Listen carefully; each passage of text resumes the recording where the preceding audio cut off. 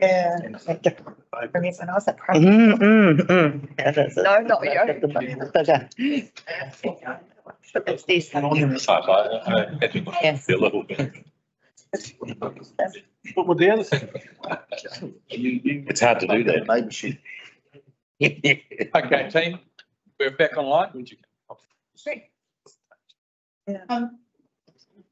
We're just going to touch briefly That's on some of the investment opportunities for council to consider as you go into the LTP discussions. And we're just going to touch on this briefly, and we can come back to this after we've done the case study.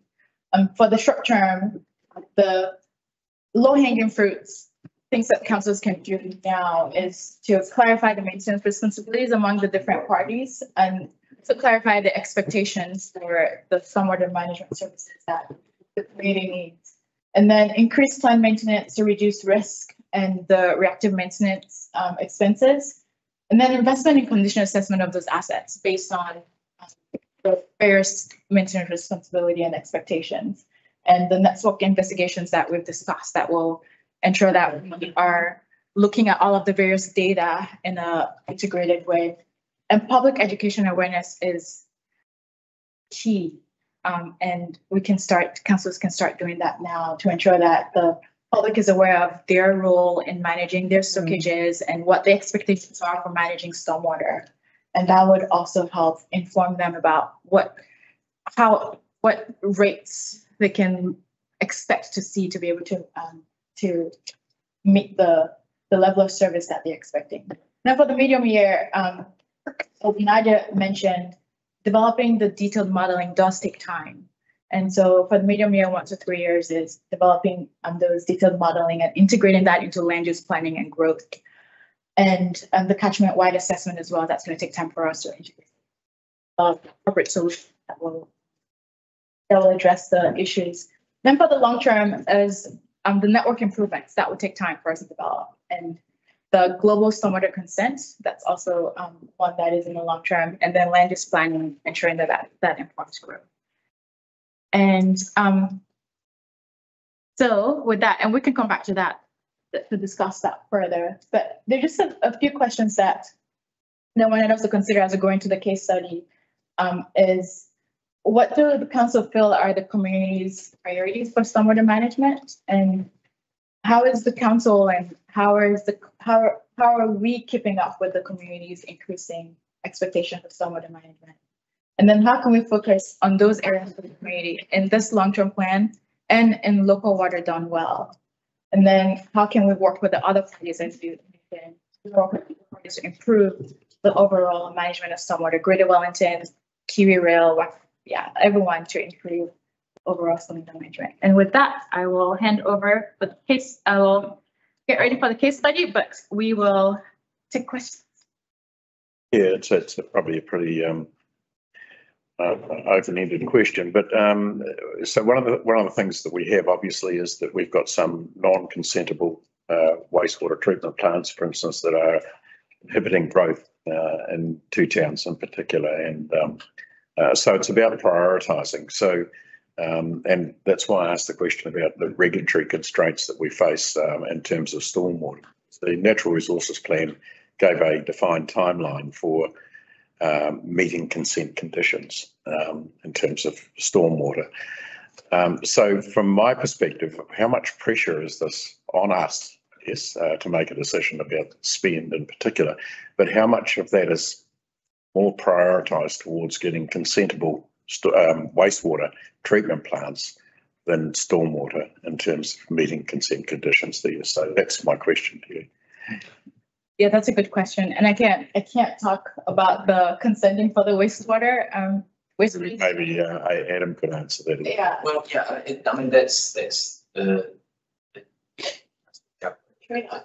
Yeah, the trade-off, I suppose. I think that's where if what is it that you be useful for? What it become to come back to, so you can make those informed decisions, right? And we've got our strategy plan team who come and present with those LTP workshops around those low, medium, high investment options. And so, what is it, the information that you're looking to seek to come make that. So what's Stefan going to present to us at the end of the day when we get into this in-depth conversation? Yeah, I think it's a damn good question.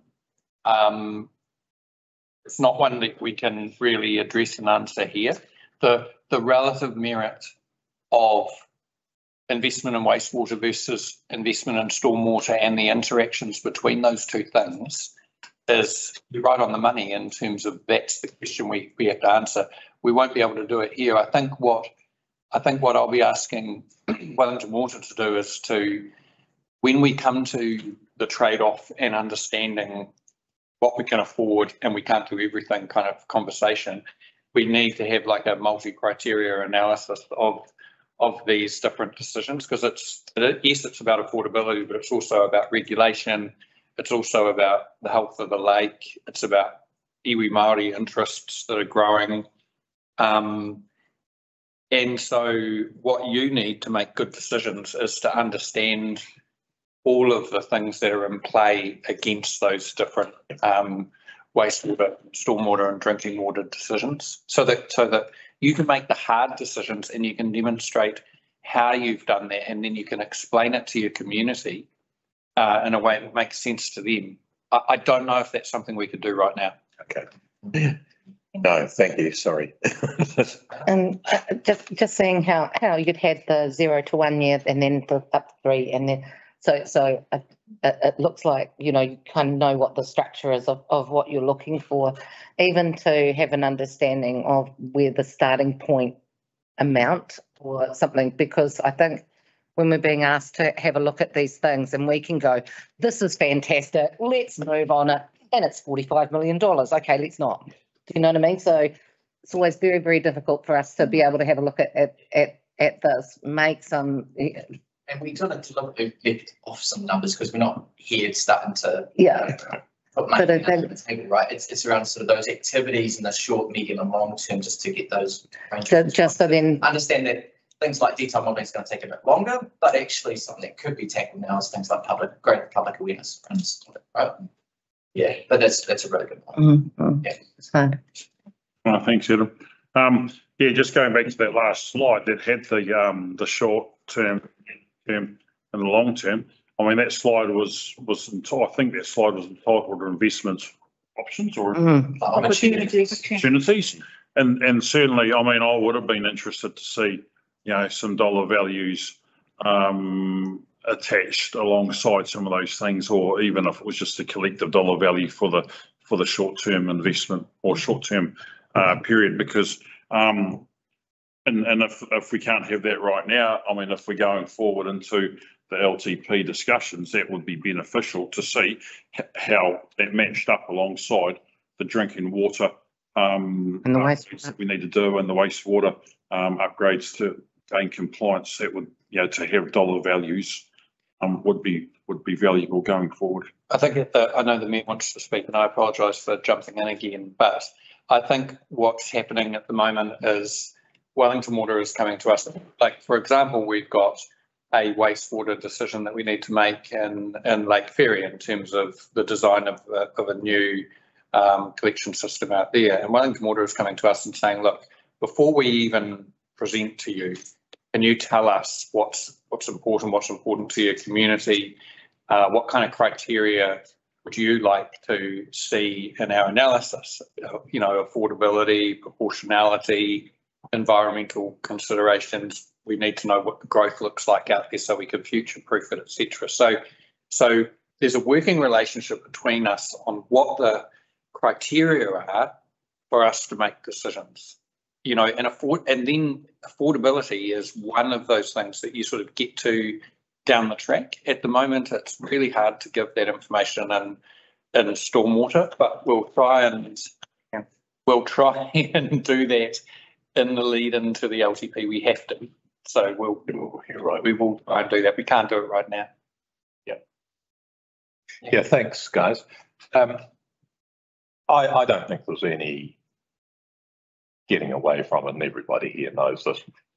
We've got big investment requirements in drinking water and in wastewater.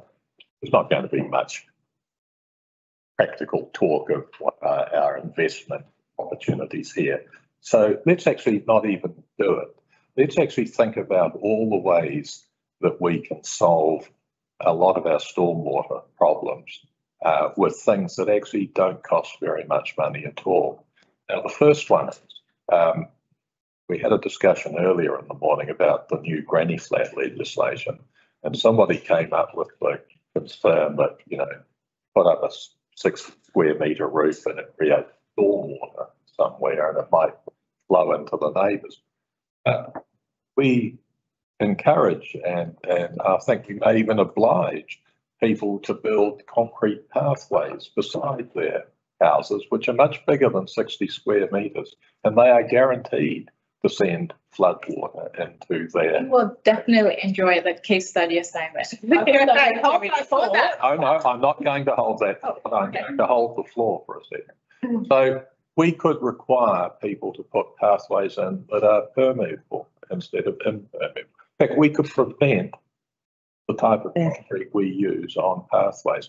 We could even stop doing it ourselves on a lot of the roads that we build. There are alternatives that encourage permeability. I forget the exact date last year when Councillor Bosley proposed that we replace grass berms and a lot of other grass with plants that are best suited to soaking up floodwater. These are quite low cost things that can be done over time. What's more, they can be done in conjunction with the community, who would be quite keen to see alternatives to, you know, grass deserts. But the other thing we can do, because, you know, when it floods, you know, telling them that we're going to do something next year doesn't actually go down very well, you know. So we often do get floods. And part of the problem is that people are a bit unsure about who's responsible for various things and what have you. So, for example, I had a lot of people along Brandon Street growling at me a wee while ago, because now Brandon Street, for those who don't know, it has got some very steep. Brandon Street is actually the case study, so Sure. it would be temporary to report back. But it could apply anywhere else. The thing was that the ditches or the storm. So I'm going to stop you there, because the whole next section is an opportunity for you guys to talk about solutions for Brandon Street. So you're kind of preempting, but you're kind of Brandon Street. But you're kind of preempting the next section of our workshop. Okay, so I'm going to be a little bit rude, I'm afraid, and I'm sorry for that, but we have put together an activity for you to have this opportunity for you to communicate and discuss and think about these types of ideas that you have already jumped to, which is awesome. And then you can have you'll have the opportunity to feedback after the workshop. Is that okay? No, I think it's rude. Can I ask how long your workshop's going for, please? So we're over time already, so we've got another 25 minutes. Okay. So Go for it. yeah, so we're going to do a quickly skip into the case study and talk about Brandon Street.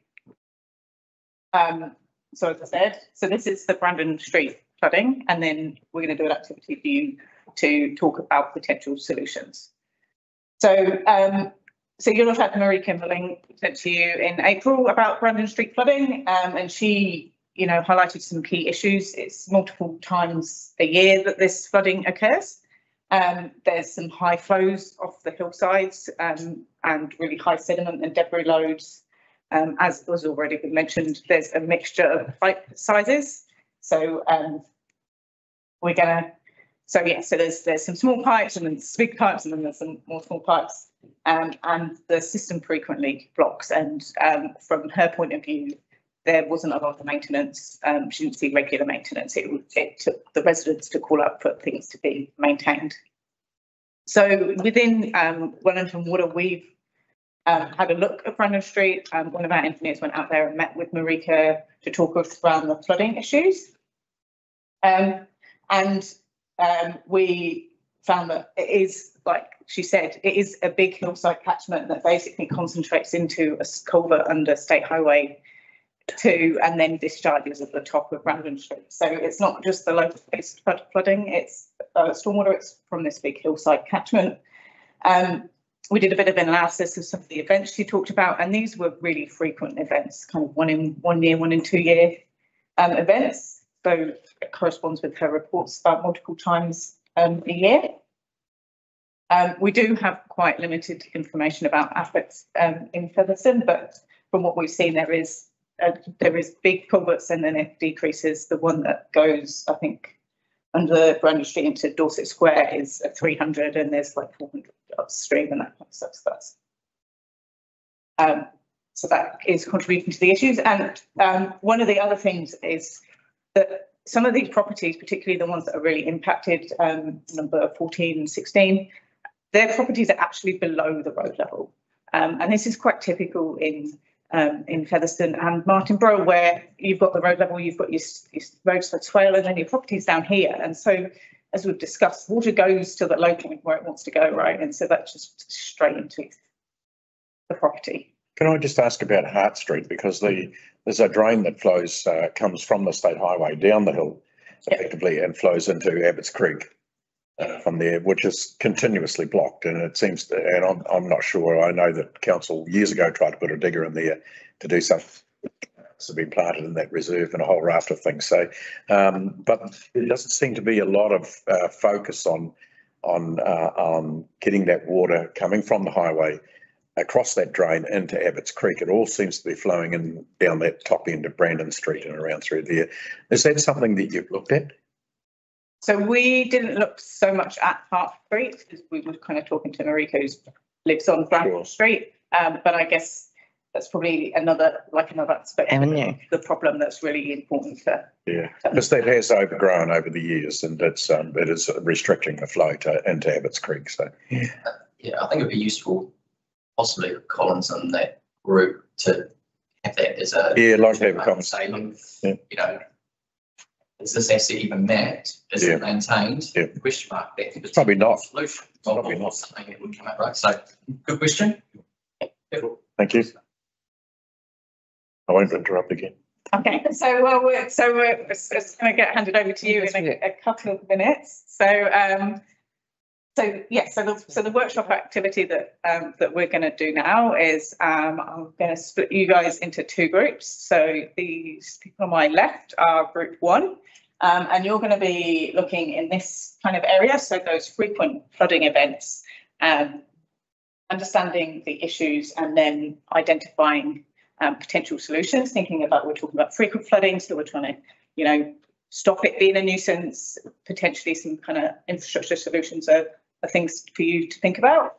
On my right, you guys are going to be group two, so you're looking at those bigger events, thinking that pipes aren't good enough. What other solutions in terms that you could come up with to kind of help with those overland flow paths. And then the guys online, I dropped a couple of bits of information, and I was thinking that you guys could talk amongst yourselves and think about those really extreme events, so the kind of Cyclone Gabrielle, Auckland anniversary floods, and what things do you think would be good to work with the community to get them to understand and be prepared for those types of events. So that's the plan. You're not going to have 20 minutes because we don't have that much time. So in your groups, there's some information at the back. There's some big pieces of paper for you to write on. We're going to assign a person to each group to help facilitate the conversation, or a couple. So decide where you want to go. But yeah, I'll give you, I think, maybe 10 minutes, and then we can have a bit of a feedback session at the end. Right. Cool. Yeah. What are we looking at? Yeah. Can we group up around here? Let's do that. Yeah. Group up around here. Yeah, and I'll just